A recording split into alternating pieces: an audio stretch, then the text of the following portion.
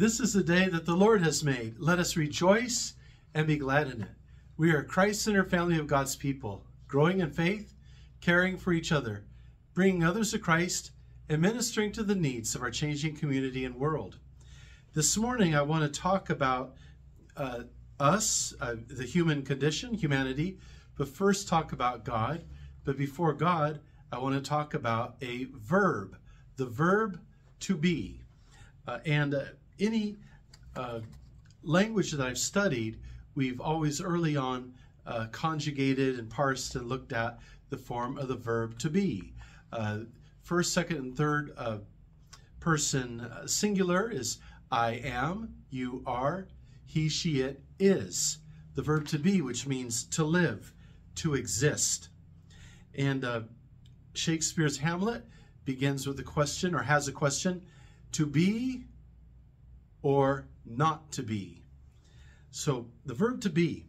And I was thinking about this because I heard someone the other day saying that you are not a human doing, you are a human being. I've heard that expressed for psychology and self-help and also theologically. In part, that means if you're a human doing, you only have worth in what you do. And if you're not doing anything, then all of a sudden you have no worth. But our worth goes much deeper. Doing things is great, especially things for God. God appreciates our effort. But ultimately our worth is not in our doing, but in our human being. And I'll speak more to that in a little bit. The scripture I'd like to lift up is from Exodus chapter 3, the first 14 verses. And I'll intersperse a few comments in some of the verses. But here's Moses at the burning bush. Now Moses was tending the flock of Jethro, his father-in-law, the priest of Midian, and he led the flock to the far side of the wilderness and came to Horeb, the mountain of God. There the angel of the Lord appeared to him in flames of fire from within a bush. Moses saw that though the bush was on fire, it did not burn up. So Moses thought, I will go over and see the strange sight, why the bush does not burn up. I remember when I was 20 years old, I was on the Sinai Peninsula in Egypt with a friend who was Egyptian named Gergis, which means George. And we were at St. Catherine's Monastery on the Sinai Peninsula, oldest monastery in the world, about 1,600 years old.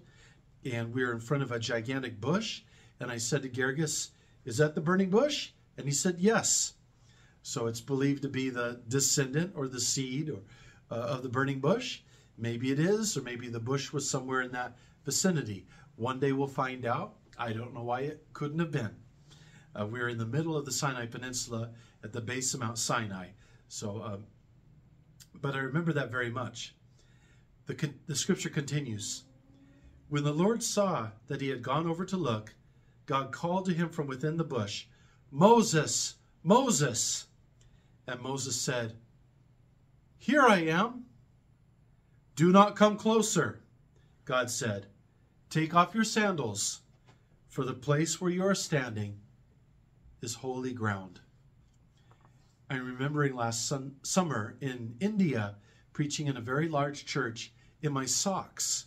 99% of the people or more were barefoot because they came to church in their sandals. The handful of us that came in our shoes were in our socks. But that was their expression of the sanctuary being holy ground. God's everywhere, but their church was set aside for worshiping God, so they considered it holy ground.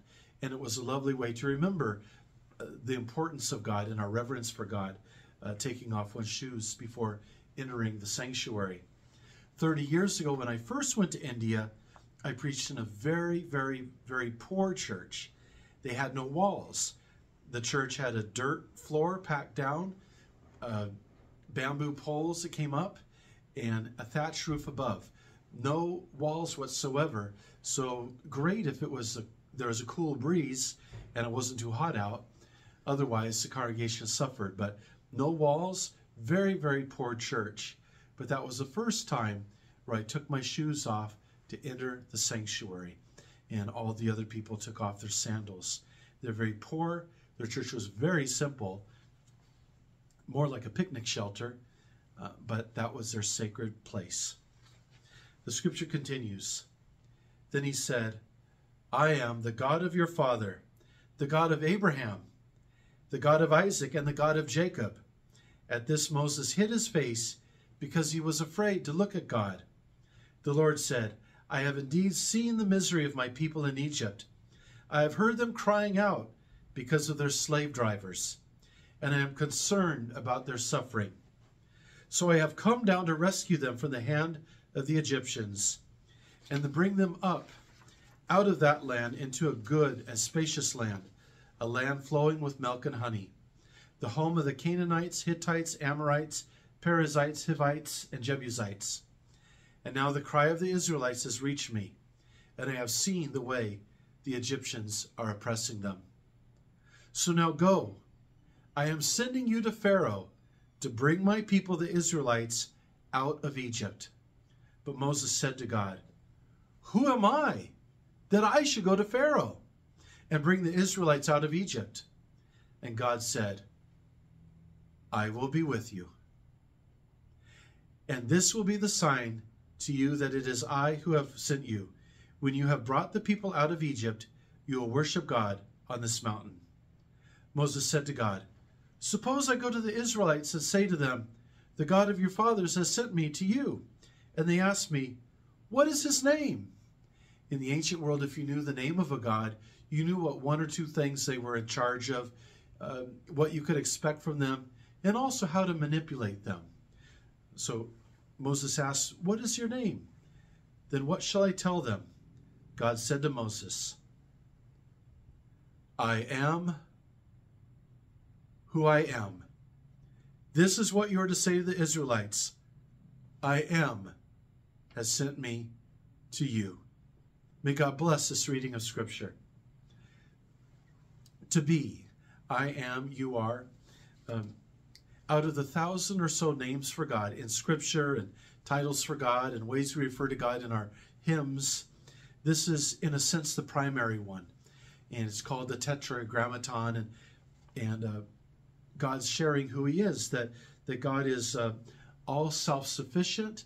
He has no beginning and no ending and needs nobody else. God is complete in and of himself. And God is the source and creator of all things. He's not limited by a name. He's the name above all names and is complete and whole in and of himself. And Jesus Christ, thousands of years later, when he wanted to reveal to the people that he was the Son of God, God in flesh appearing, Jesus said, before Abraham, I am. So Jesus, by saying I am, was identifying himself as God incarnate in flesh. And the people responded by gathering stones to stone Jesus, but he escaped at that time. So God gives the name I am, or I am who I am. And many of the Jewish people that are more orthodox or religious don't want to say the name of God. And some of my friends in the Holy Land, in an email, they may not spell out even God. They might, instead of G-O-D, they might put G-D and skip the O as a sign of respect. And instead of saying the name of God, they might refer to God as Hashem, which is Jewish or Hebrew for the name. So they just call God the name. Or in our scripture, if we see Lord all in capital letters, that would be for I am. Or Adonai means my Lord, or could be for, and a substitution for I am. When we say Yahweh, that is the I am that is referred to first here in Exodus 3. And sometimes Jehovah, that also is another way of saying Yahweh, because they couldn't spell Yahweh in the Latin or something. So Jehovah, Yahweh are the same. Adonai, or God, or Lord in capital letters would be another way to refer to God as I am. Sometimes words translated as Lord in Scripture really literally mean He is, that God is. I am, He is. So the name of God is so large, meaning life and to exist, that it encompasses everything. And so there's no pinning God down in something and controlling God. God is the Almighty, the Creator, the Lord of all. Now, typically in a sermon, I talk a little bit about how God is good and God is perfect. God is wonderful. God is great. God is love. And how we're not so good. We have good qualities. It's good when we try to do good. We're not all bad, but all of us have sinned, and our sin separates us from God's perfection. We sin in rebelling against God. We sin in failing to do the good that we can, and we sin when our motives are not pure and our intentions are not perfect. So we need a Redeemer or a Savior, and that's why Jesus came into the world, to pay the price for our sins and to save us from ourselves, to give us new life on earth and eternal life in heaven. And how is it that we fell? It all started in the garden with our first parents. Adam means the man, and Ha-Adam, and our first parents had to eat the forbidden fruit. They had all the other fruit available to them. They wanted the forbidden fruit, in essence, to replace God. And it didn't work out so well, and things have been bad ever since. So we need to be reminded that we are not the center of the universe. God is. We are not to be worshipped. God is. We are ultimately not in charge or to be obeyed. God is. We have areas of authority and responsibility, but ultimately we look to God. And the human being needs to remember that, because the seed of our sin is to want to replace God in rebellion and be our own God, do our own thing, have our own way. And we need to always remember that we're not at the center, God is. And we need to remember that we cannot tip the balance scales on our own to forgiveness. We need a Redeemer, Savior in Christ. Yet, I want to say something else this morning about we're not human doings. Our worth is not in what we do, as important as it is. We're human beings. Look at God. This vast universe is so big. There are more stars in the sky than grains of sand on our seashores. And yet God seems very focused and fixated on the third rock from the sun. And our sun is just a mediocre star. It's not the biggest or the hottest or the brightest. It's just a regular star. But somehow God in all of this universe seems focused on this world. And after all, who did God walk with in the cool of the day, in the morning and the evening? The first human beings. Who did God breathe life into? The first human beings in everyone's sense. Who did God let name all the animals? That would be fun. In Genesis 2, I believe. The first human being. Who did God give dominion to over the earth? The animals and the plants and the resources. The human being. Who was created in the image of God? We were, male and female, in the image of God, the human beings. And who was fearfully and wonderfully made? We were. And whose cries did God hear out of Egypt? The children of God, the Israelites, and lifted up Moses as a deliverer. Jesus said, God so loved the world. This does not mean that God loved the trees and the rocks and the plants and the animals, as lovely as they all are. By the world, he meant the human beings that reside on the earth. Who did God send his son to? Why was God's son born in the dirt? And for whom did his son patiently show about love and serving and forgiving? For human beings. And who did Jesus die for? For human beings. And he didn't stay dead. He rose again through him for us to have new life and forgiveness. And he sent a comforter. To who? The human beings. The Spirit of God to comfort us, to guide us, to give us strength and direction. And God is patient with us. Sometimes God's delay in acting is not because God is not doing anything, but in 2 Peter 3:9, God's patience was because he wants for all to repent and come to him. God gives us more time to come to ourselves, to stop our bad behaviors and turn to the Lord. So basically, God won't leave us alone. In a sense, God is stalking us. God's stalking after us. We need a restraining order to keep God away. And the restraining order of the world was the cross. We'll get rid of God. But God never gives up. As I said, Jesus rose again from the dead and kept coming after us and sends us to the ends of the earth, north, south, east, and west, to reach out to his people. There's a poem, an old poem, The Hound of Heaven, that God pursues us all of life because he loves us and he wants us with him forever, for eternity. I was thinking, as we neared to closing, one of our members I was hiking with from the church is a physician, and he was telling me about holding a 1.5-pound baby who was not well and sticking a needle through the skull to withdraw fluid off of the brain. And I said, what's the likelihood of that baby living? And he said, there's a good chance the baby will live, although it will have many, many, many health problems. Now, in the ancient world, a 1.5-pound baby with the swelling in the brain, that's a throwaway. That's a curse. But my friend used all of his medical skills because that 1.5-pound piece of flesh is a human being. Our daughter in college for a time volunteered in a center where there are children that were severely disabled of mind and body.